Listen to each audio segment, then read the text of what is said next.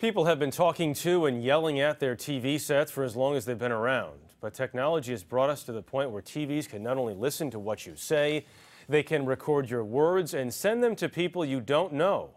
Here's Werner.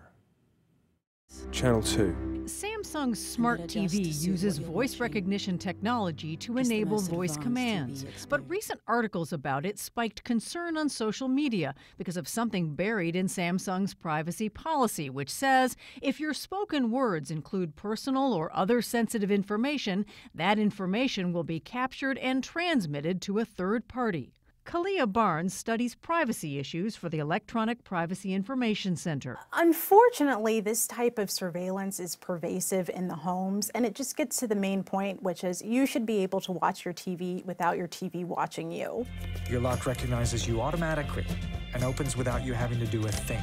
It's not just televisions gathering information in your home. A Federal Trade Commission report last month on the Internet of Things, like smart locks or smart meters, pointed to benefits but also risks. It said if devices like TVs store sensitive information, unauthorized persons could exploit vulnerabilities to facilitate identity theft or fraud.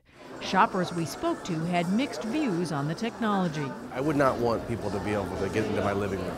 To me, the benefit of that service wouldn't outweigh the costs of the potential danger. I personally love them, and I understand why they're actually collecting that data. Most of the reason for collecting the data is improving this recognition, improving what the features of the device can do. The FTC recommended companies build security into their devices at the outset rather than as an afterthought. Do you believe that companies are doing that? Definitely not enough. Companies could go further by advocating for privacy-enhancing techniques, which would minimize or eliminate the collection of personal information.